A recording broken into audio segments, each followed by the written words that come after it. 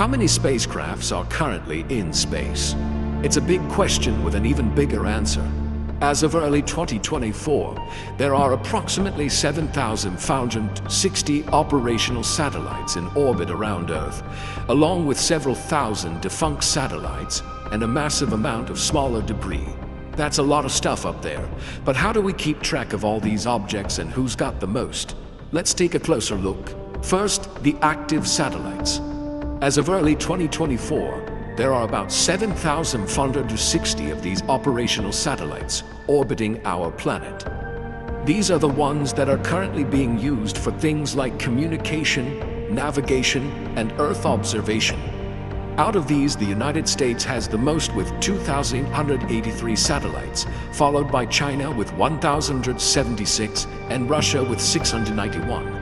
Other countries with a significant number of active satellites include France with 341, the United Kingdom with 323, and India with 272.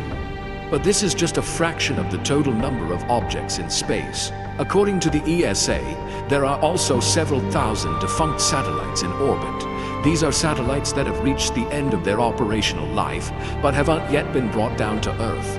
And then there's the debris. We're talking about everything from bits of equipment that have fallen off satellites to pieces of spacecraft that have been in orbit for decades. There's so much debris in orbit that if you were to spread it out evenly, it would cover an area the size of Texas.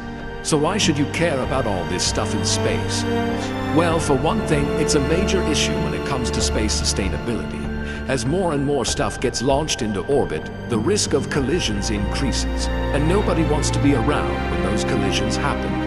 That's why organizations like the ESA and NASA are working hard to develop systems that can track all of these objects and predict potential collisions. They're also working on ways to clean up the mess, including using robots to capture defunct satellites and bring them back down to Earth. In the meantime, though, the best thing we can do is just be aware of what is up there and make sure we're doing everything we can to avoid a catastrophic collision. Thanks for watching.